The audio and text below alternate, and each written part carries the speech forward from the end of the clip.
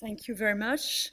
So maybe I have first to say that, so even though I have a position in IHES and I was previously in INS Lyon, I didn't get the chance to interact a lot with Christophe, which I can only regret. But still, his work, I think, is very influential and very inspiring to me. So I'm very honored and happy to be here today.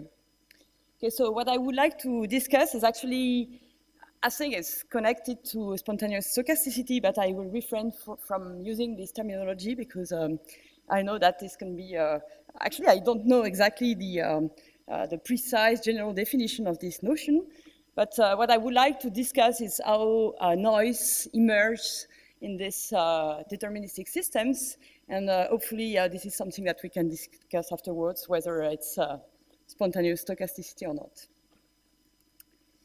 Okay, so the system I will consider is a very, very simple model for a gas. Okay, so you just assume that all the elementary particles are just spheres, and the way they behave is just that they are transported with free transport until they collide with another spheres. Okay, so they are just small balls, and of course you expect that in a gas you have a lot of small balls like this. Okay, so if you would like to write the equation for the system, it's actually an Hamiltonian system, which is completely deterministic. And so you have transport, which is just the fact that the derivative of the position is equal to the velocity, and the derivative of the velocity is equal to 0. Okay, until you have a collision, so until the distance between two centers is equal to epsilon.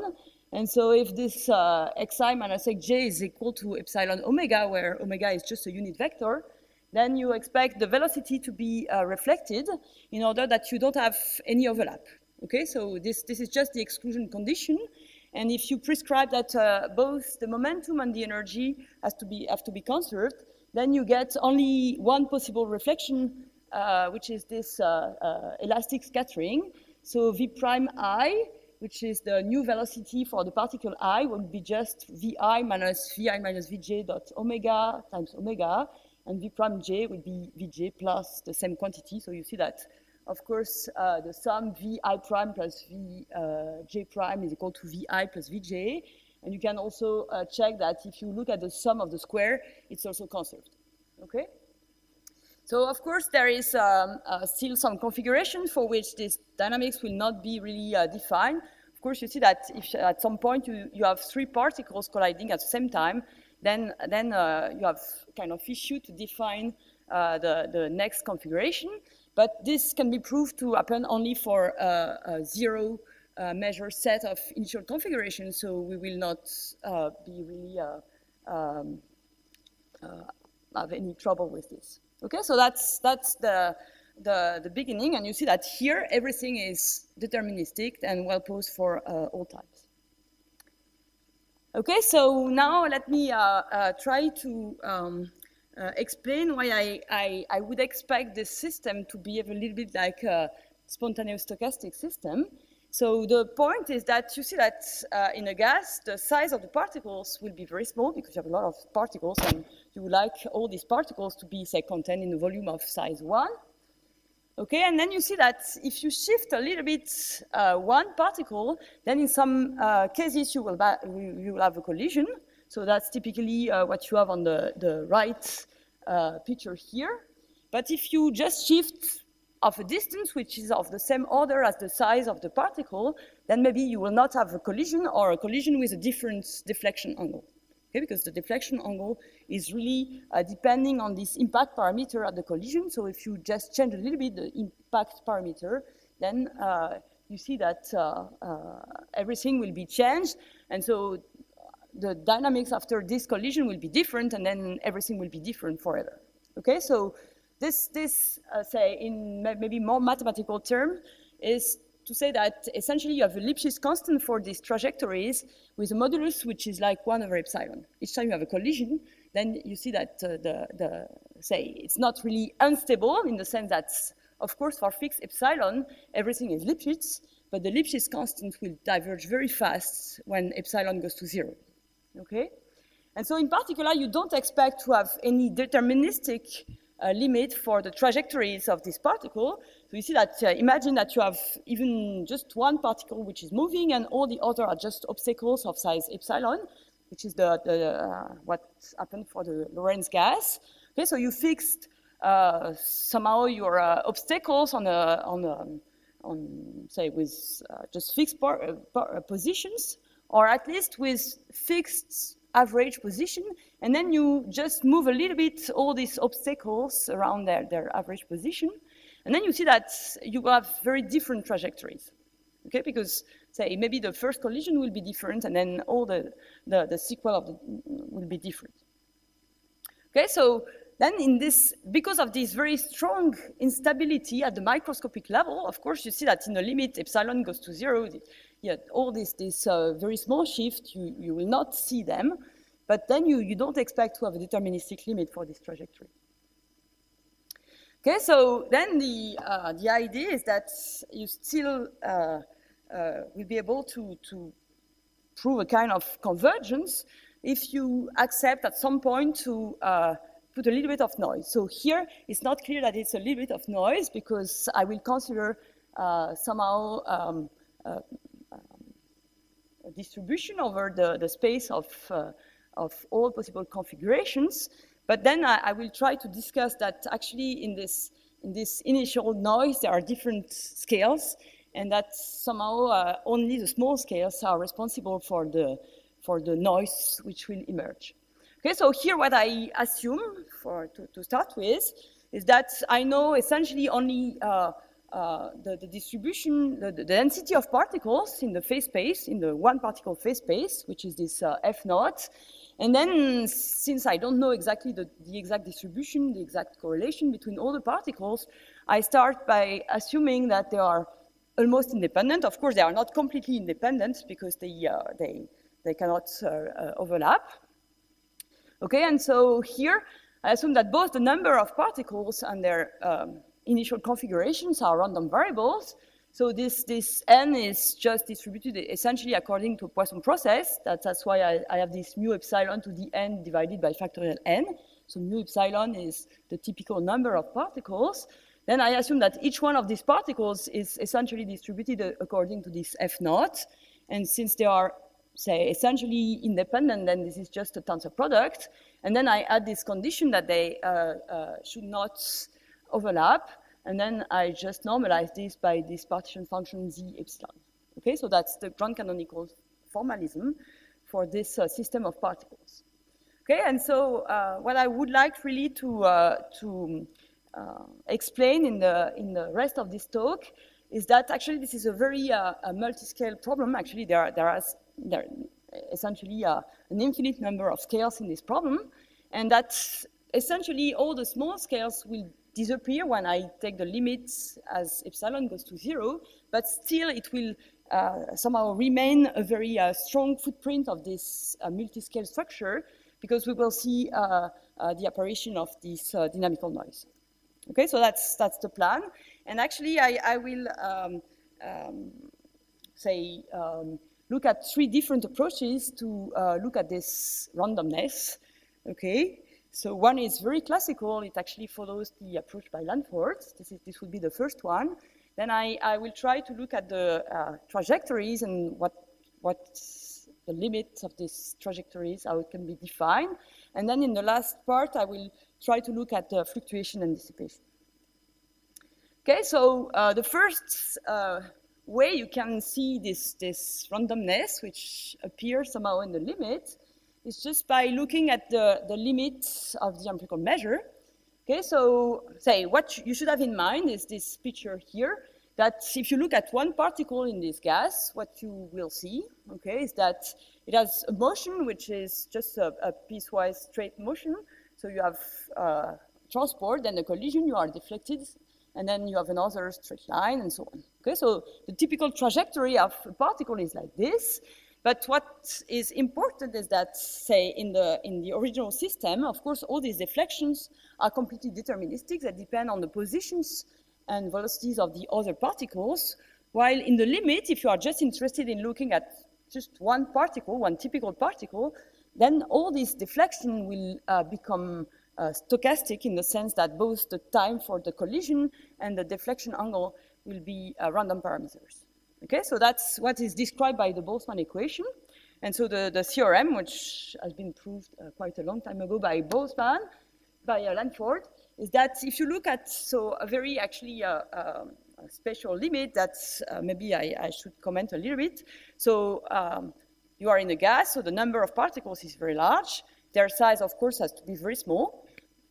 Also, you have a packing problem, which is not at all what I would like to consider here. And then you have this scaling condition, which actually relates the number of particles, average number of particles on their size, which is this condition that mu epsilon times epsilon to d minus 1 has to be of the order of 1. And this is just to have that somehow the two phenomena, so the transport and collisions, are approximately of the same order. Okay, so this can be seen just by, this is actually a computation that I think was done by Maxwell, that if you put all your obstacles on a lattice with size epsilon, then you see that the probability for, say, just one moving particle to have a collision in a time 1 is of the order of 1 if you have this scaling here. Okay, so that's essentially how you see all the obstacles from the moving particle. Okay, so the cross section, the way you see each particle is just epsilon to d minus 1, and of course you have mu epsilon of them, so you see something like this. Okay, and so now if you look at this limit and you define this object, which is the empirical measure, which is defined here, so it's just a measure which is the sum of Dirac masses at every point, so a point here, a z, is just the position and the velocity of the particle I. Okay, so zi is both xi and vi. So you're in the phase space, you put a direct mass each time you have a particle, and then you just look at the average of this. So 1 over mu epsilon times the sum of these direct masses. So when you test on the function h, you get exactly this sum here. So if you look at this measure, then in the Boltzmann-Grad limit, it will concentrate on the solution to the Boltzmann equation. So this equation is not very very nice, at least from the mathematical point of view. It's really like a monster, but I will not really enter into the technical details, so it will not be so complicated. So here you see that you have two parts in this equation. The first part here is just the transport. You see that if you just take the right-hand side to be 0, then you see that you have that f is constant along the characteristics, so on the line x plus vt and v constant. Okay, so that's exactly the transport. And then you have this, operator here, which is quadratic. So a first important thing is that, say, t and x in this operator are just parameters, okay? They are not really important, and this just expresses the fact that collisions are pointwise, both in time and space. So you see that in the limit, when the particles have size 0, then they can see each other only if they are exactly the same point. And now you see that this actually expresses a kind of jump process in the velocity space. So you see that you will have more particle of velocity v if at some point you have both a particle of velocity v prime and a particle of velocity v prime star, and they collide, and then maybe after this collision, one particle will have velocity v. Okay, so this is what is called the gain term. And then you have here a loss term, which tells you that maybe you will lose some particle of velocity v just because they will collide with other particles with other velocities and then switch to another velocity. So this is really a jump process, a random jump process. And you see that what is important and where you see randomness here is that this omega, which is now the deflection parameter, is now a random parameter. You integrate over all possible omega here, and actually this is a differential form, but you see that you will also integrate over all possible time. So both the time of collision and the deflection angle in this equation are random.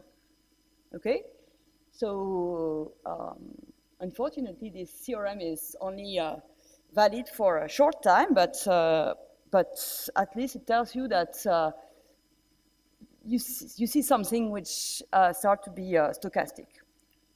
So of course you can, maybe I should say, I will not enter into the details of the different proofs, but maybe I can say just a few words to explain, say, to make an intuition of how this stochasticity appears.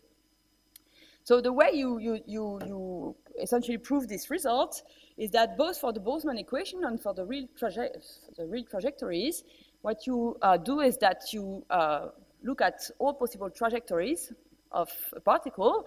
So you say, okay, what is the probability of having a particle with position x and velocity v at time t? And then you look at just backwards to the history of this particle, and you say, okay, if this position has at this position and velocity, then if I go backward, I can just transport it backwards until it has a collision, and so on. And so you just go back to initial time, and at initial time you know everything, just because the probability density at time 0 is perfectly known. Okay, so you do that for the real trajectory, and you also do that for the limiting equation, for the Boltzmann equation, and then you prove that essentially you have the same set of trajectories, okay, but you see that it's a superposition of a lot of different trajectories, and that's really important.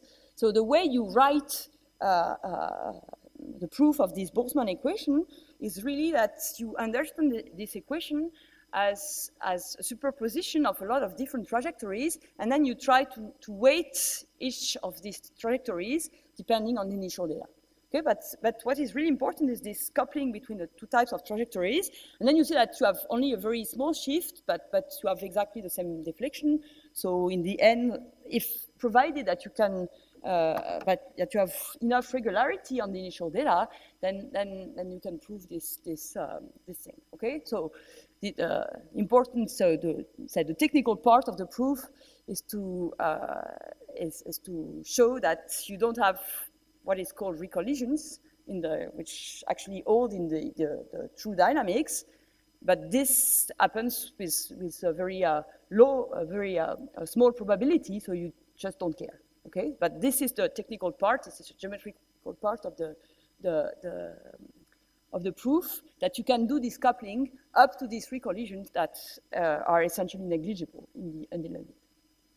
Okay, so I just would like to comment a little bit on this regularity assumption. So you have this coupling. You see that for each one of these trajectories, up to a very small spatial shift, you get exactly the same trajectories. Okay, and so you see that what is really important is that when you are back to time 0, when you just move a little bit of a particle of a distance of the order of epsilon, you have the same probability. Okay, so what is really important here is that you don't have this kind of microstructures, so you don't have a dependence of, say, the probability will not change on this distance of the order of epsilon. Okay, so that's what is really important, is proved by Lanford, and of course you don't expect that this will be true beyond Lanford's time, or maybe twice or 5 times Lanford time. So then, if you would like to really go beyond this time, then you need to understand why how this mixing is somehow regenerated. Okay, so that's probably a very challenging question. Of course, I have no idea on how to do that, but say what I would like to insist on is the fact that if you have this limit, it's really because you can write the Boltzmann equation as a superposition of trajectories, which actually become random in the limit. Okay, so now I would like to come back to these trajectories and try to explain that you can really look at stochastic Lagrangian trajectories for your particles, and maybe this is closer to what people do in spontaneous stochasticity. So I would like actually to prove a statement which is just just correspond to this picture that I showed you at the beginning of the previous part, which is this one, okay? So I would like to prove that actually I have a superposition of trajectories like this, okay, which are random. Okay, so if I would like to do something like this, I have to do two different things compared to Lanford proof. The first thing is that I would like to tag one particle and really follow the trajectory of this particle. So that's not really difficult, so there is mathematical trick to do that you now say that you know the position and exactly the position and velocity of this first particle just by letting this rho epsilon goes to the directness, okay? So that's the way I tag, so I specify one particle, and now I would like to track its trajectory and not only a density of something. So I would like to know all the time correlations of this thing, just to have the whole trajectory. And then it's the way you can do that is just by looking at an expectation with different times here. Okay, so this is kind of dual form to just track the trajectories. I have a lot of times, and then at each time I have a function h1 that you can imagine to be just an indicator function that your particle will be in a small domain. Okay, so I would like to understand the limit of this guy. Okay, and actually all the methods that are, so if you follow the strategy by Lanford, you can do that. It's not really a problem. And then what you can prove is that in the same limit, so with this Boltzmann grad scaling here, that mu epsilon times epsilon to d minus 1 has to be 1, you can look at the trajectory of this first particle, okay, and it will converge toward a stochastic process, okay, and this is a simple stochastic process, so just derivative of the position is still the velocity. This part is the transport, it's not changed. And now V1 has random jumps, so now it's really random. And you have the transition rate here, which is this complicated thing. So F is now the solution of the Boltzmann equation. So of course, the probability of having a jump is much bigger if you have a lot of particles than if you have no particle. So it's proportional to this density of particles. Okay, and then you have this cross section that I didn't really discuss, but which was already in the Boltzmann equation, which tells you that which is really specific to R spheres. If you change the microscopic interaction, probably you can redo a lot of things, provided that this microscopic interaction is compactly supported, but then you will change only this cross-section here, okay? And of course, the time for which you can do, if you imagine that essentially this is the same proof as Lanford, then of course the time for which you can do this thing is exactly Lanford time, okay?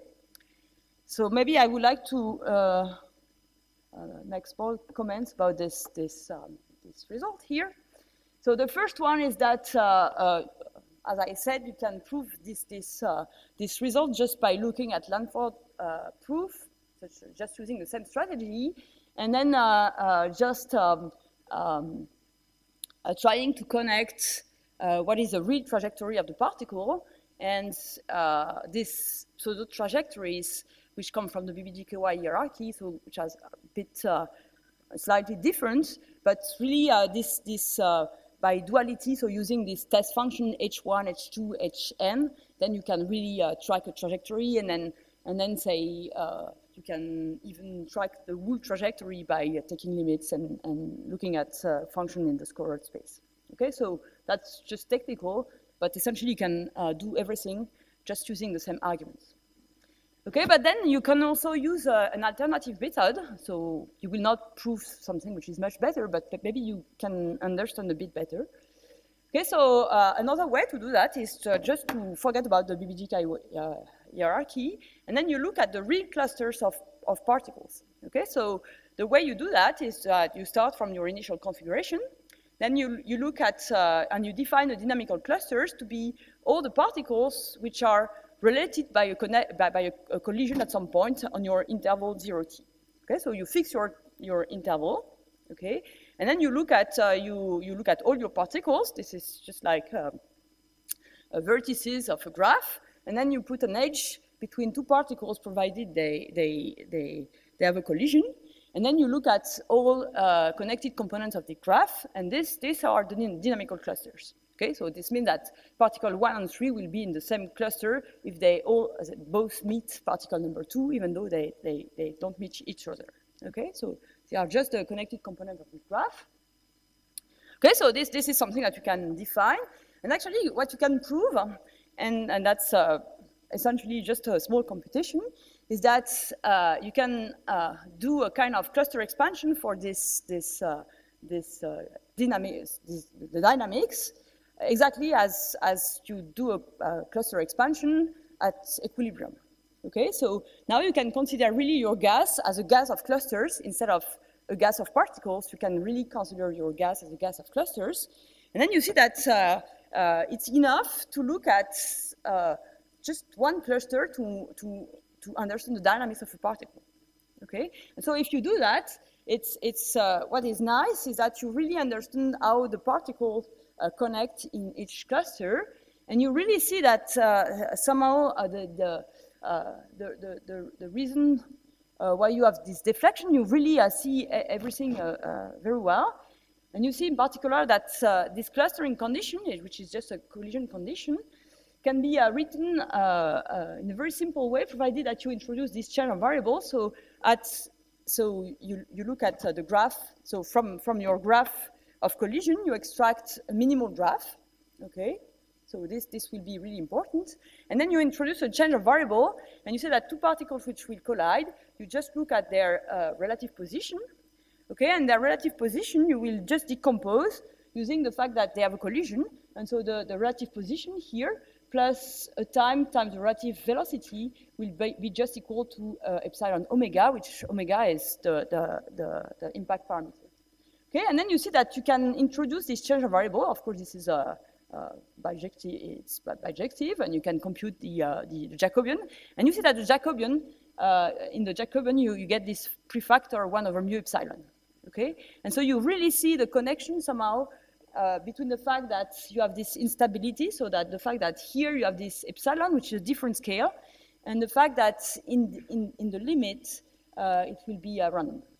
Okay, so I think this is another way to write things, but maybe it's easier to understand what really happens with real trajectories. Okay, because say in the BBGKY approach you have kind of trajectories, but they are not real trajectories.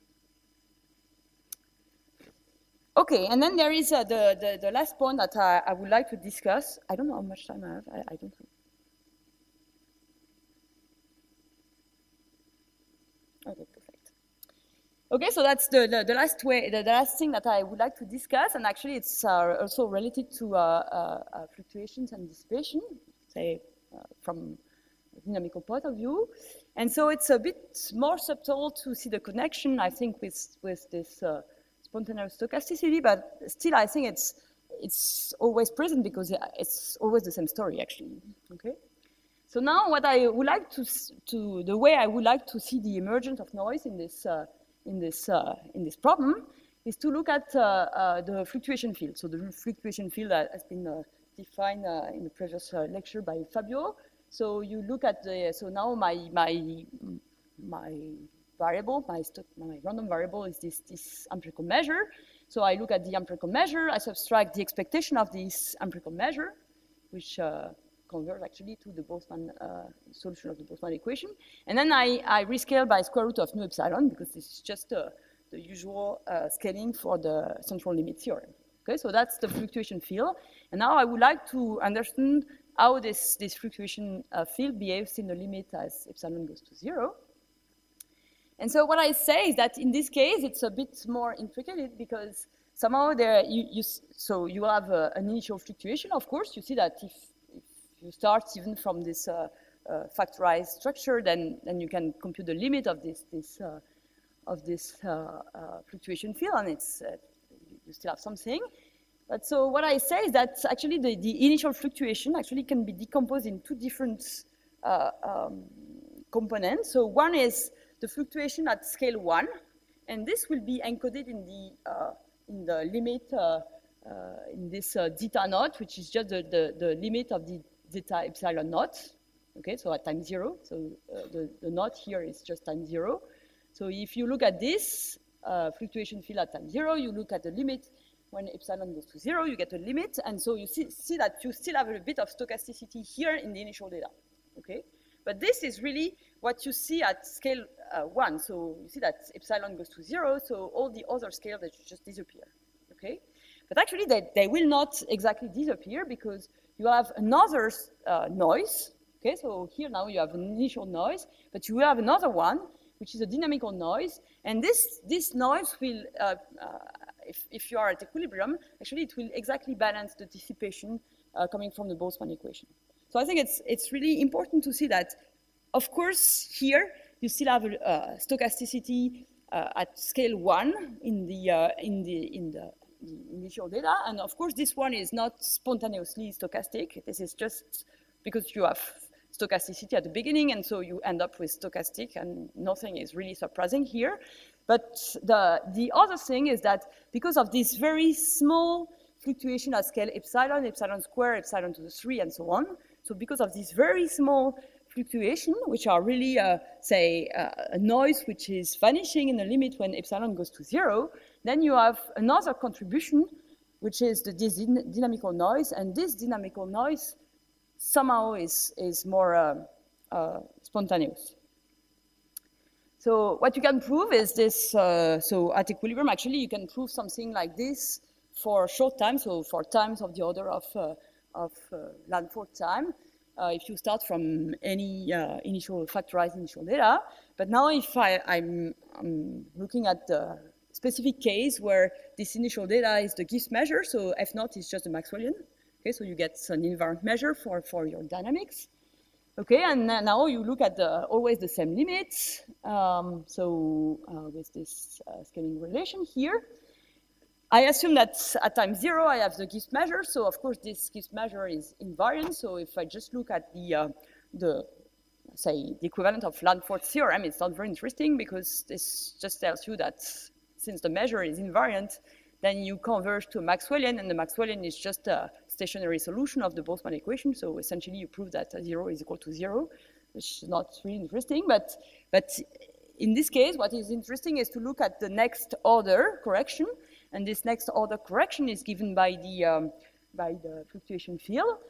And so what you can prove is that this fluctuation field converges to a stochastic process. So now, of course, the stochastic process is more complicated because it lives somehow in an infinite dimensional space, contrary to the Lagrangian trajectories, which are finite dimensional. So now this zeta t will be the solution of a stochastic PDE, as in the previous lecture. So you see that you have two terms in this stochastic PDE. So the first part is just a deterministic part. So L is the linearized Boltzmann operator. So it consists of two parts. So you have minus V grad X, which is the transport part. And then you have a collision part, which is, so maybe I should come back. Okay, it's not really, it was here. So if you take this collision operator and then you linearize it around the Maxwellian, okay, then you get an operator which is linearized. Okay, so it will be M of V prime times F of V prime star plus blah, blah, blah. Okay, so you linearize everything here. And so you get the linearized operator will be both the transport here and the linearized part of this one. Okay, so this is the deterministic part in the stochastic PDE. And then you have a noise part here. So eta is a Gaussian noise, which is delta correlated in T and X.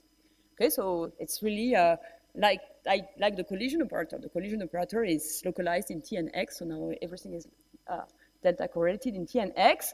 And then you have a covariance, which is a bit complicated to write, and I don't want to write it here, but there is a very intuitive way you can get this covariance. It's just to say that, of course, you start with the invariant measure, so you have a stationary solution of this, and then if you somehow balance the dissipation coming from this linearized operator here and the noise here, then you get the covariance. Okay, so it's not very complicated, but it's just like an integral operator. It's not very funny to write.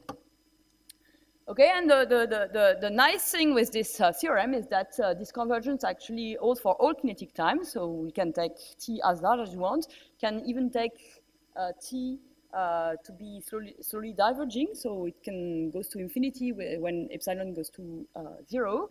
And so of course this better because you can say prove that this equation holds for all times.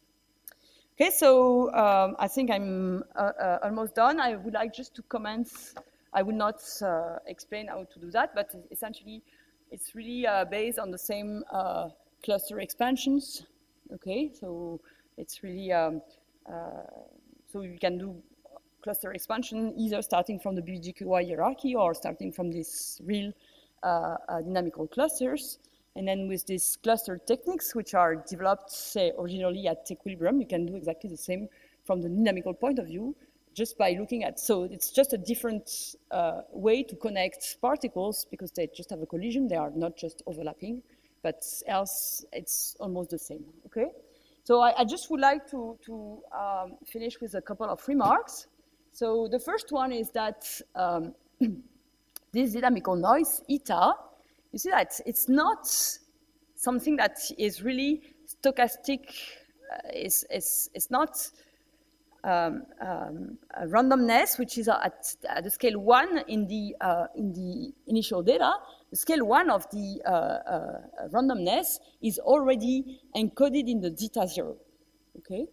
So now this dynamical noise comes from somewhere else, and it comes from this very small structure at the different scales, so epsilon and all, say, all orders in epsilon. So that's really more like something which is spontaneously stochastic. Okay.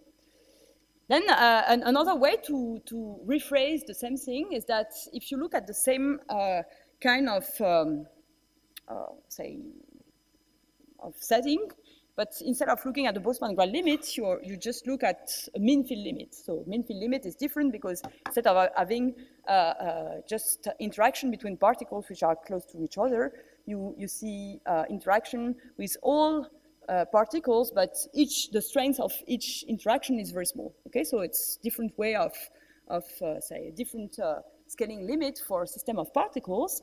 And so now if you look at this mean field limit, so of course, even at the level of the law of large number, it's very different because you get a Vladov equation, which has no irreversibility and nothing like, no randomness in it. Okay, this is just like a transport equation.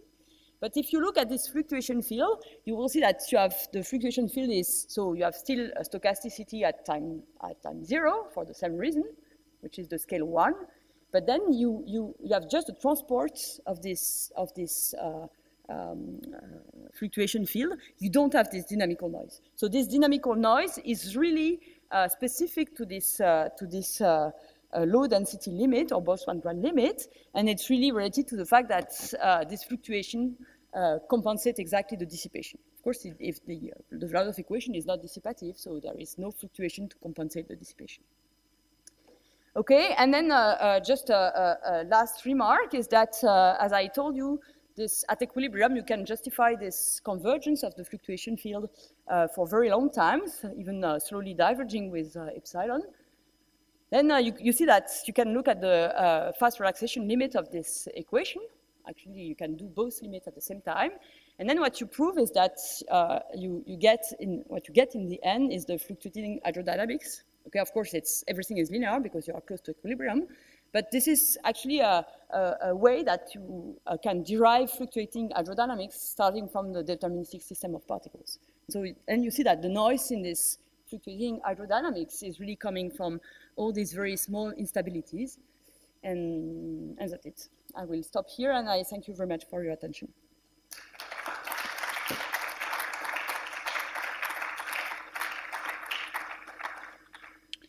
Thanks a lot, Laure.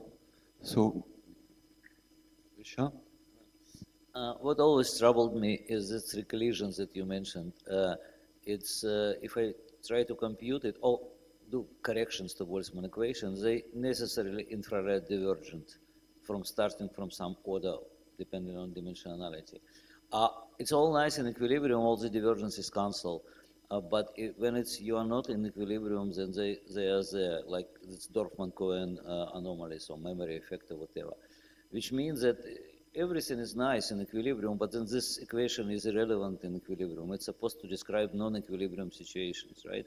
And I don't see how it can do it according to this type of argument. I'm not sure to understand your question. So what I say is that you can derive this fluctuating equation even out of equilibrium, but for very small times. Then I would expect it to be, I think it's technical. So and technical is a bit wrong, and I will try to explain. I would expect the equation to be still valid for kinetic times and for slowly diverging time. Of course, if you wait for a very, very long time, then probably you will see the recollisions and this kind of things.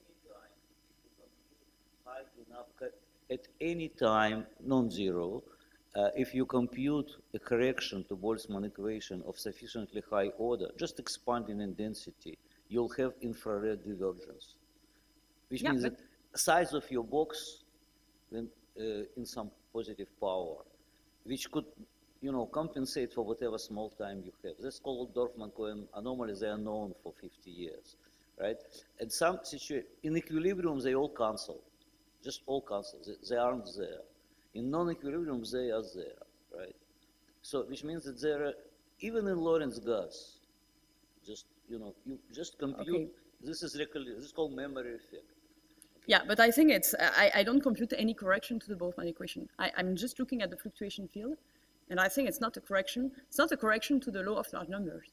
It's another way it's of course, it's a quantity which somehow you need to be able to see structure at, say, higher order in epsilon, but it's not a correction to the mean field, to the law of large numbers. It's not like looking at the Boltzmann equation and computing the next order terms in epsilon. In this next order term, I agree that you would see a recollision. But what I say is that recollision, somehow it's, say the stochastic structure of this limit is much more robust than just, it's not equivalent to look at the next order correction in the Boltzmann equation. And actually you can even derive large deviation for this.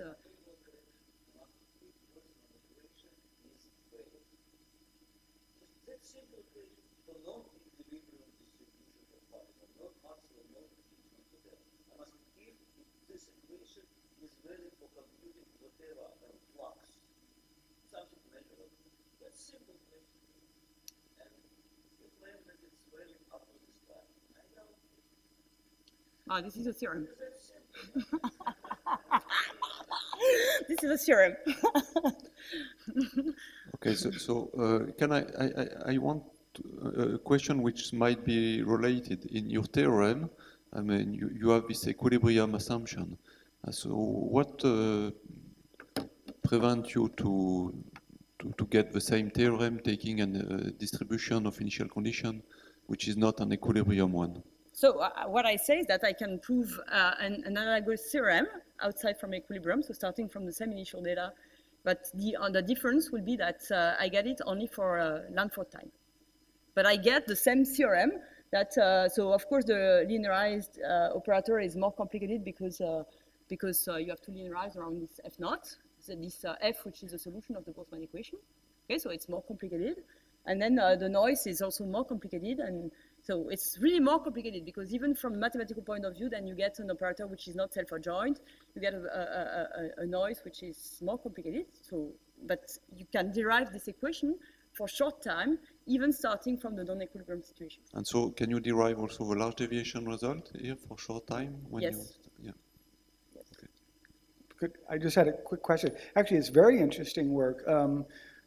Your stochastic process that you get in the limit for the particles, I mentioned in my talk this representation of Navier-Stokes by Konstantin Ear.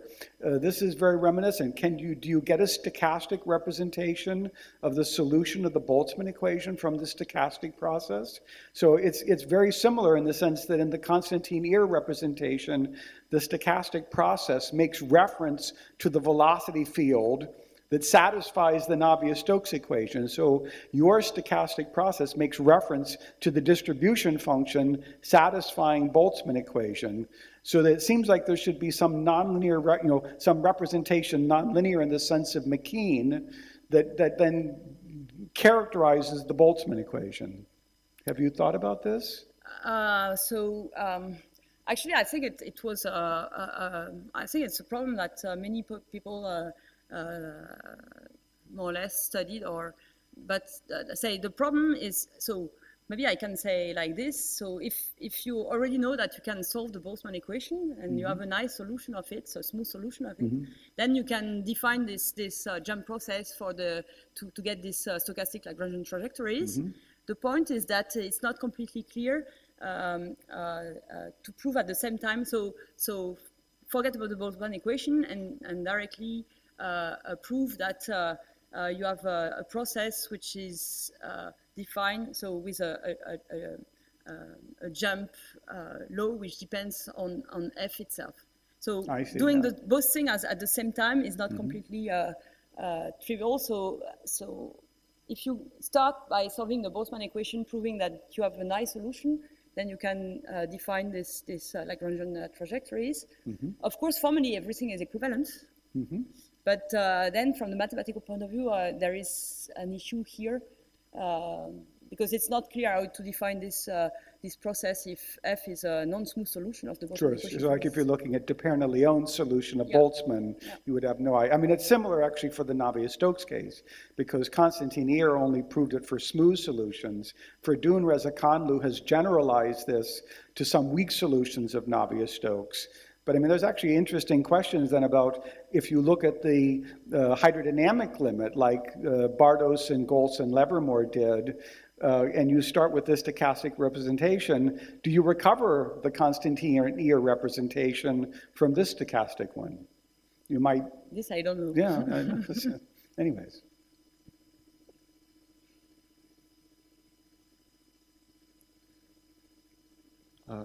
Is there any more question? So thanks a lot, Laure. Thank you.